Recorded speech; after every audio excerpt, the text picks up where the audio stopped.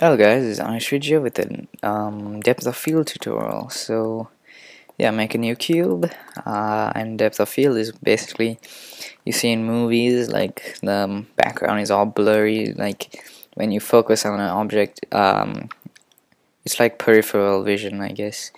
Peripheral vision, so something like that. Yeah, so let's get it. Let's use a cloner tag if I remember how to use it. I think you just put this in the cloner, click on the cloner, put it to linear something. Oh, I forgot how to use this thing. Space it out. Oh. Okay, that's how you use it. And okay, so let's move it up and make a camera, make a flow, and camera right here. So don't go into camera yet. So click on the camera. Go first render settings, effects, depth of field.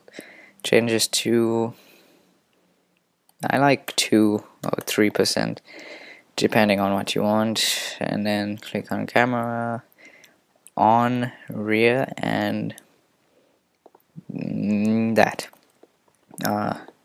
under details. And now we should be able to move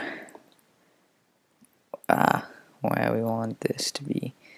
So this is basically where it focuses on this thing over here, and this thing is basically blurring out this area, and then this also blurs out the end area. So let's focus it on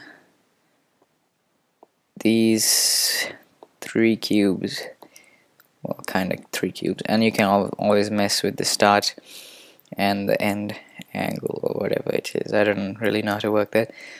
But now hit render, and then as you can see it's calculating the depth of field, and you see that it's blurring out and keeping all the 3 cubes. Sometimes the depth of field takes a while to render, so don't think it didn't work. See, look, it has to do a second pass for it to work. So I did the same thing, and I didn't know about the second pass of it, and yeah, and I thought it didn't work. So yeah, so thanks for watching. It was a short tutorial, but it's enough. You can probably understand.